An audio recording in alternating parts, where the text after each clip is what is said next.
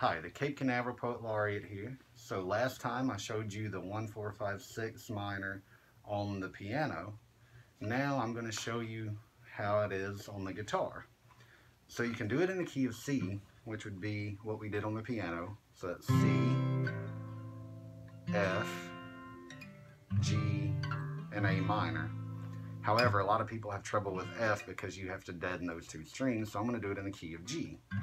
We find it the same way by going the whole, whole, half, whole, whole, whole, half.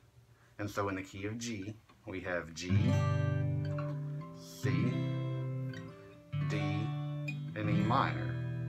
So together it would sound like this.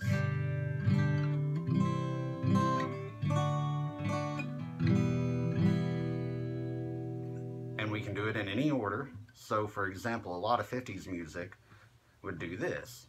It would be 1, which is a G, to the 6 minor, E minor, to the 5th, sorry, to the 4th, and then to the 5th. So,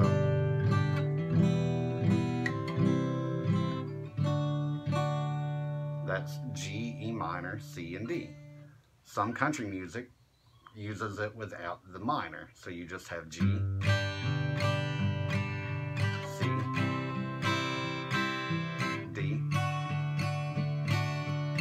and then back at G. So I'll put the diagrams up on the blog at capecanaveralpoet.blogspot.com. Other than that, I wear a mask to remind you all to stay safe during this time. I hope you all are being safe.